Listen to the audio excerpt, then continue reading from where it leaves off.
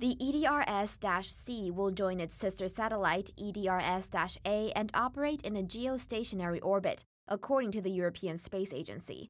This is approximately 35,786 kilometers above the surface of the Earth, according to Science Direct. Both form part of the European Data Relay System, a satellite constellation. The BBC reports that they will use lasers to collect data from lower-orbit Earth satellites called Sentinels. These watch over the planet and capture images of the surface. According to ESA, the Sentinel-1 orbits at 693 kilometers high, while Sentinel-2 orbits at 786 kilometers. The EDRS can relay data back to Earth at a rate of up to 1.8 gigabits per second. According to the European Space Agency, these satellites were previously only able to transmit information to Earth whenever they were in direct line of sight with a ground station. This was every 90 minutes.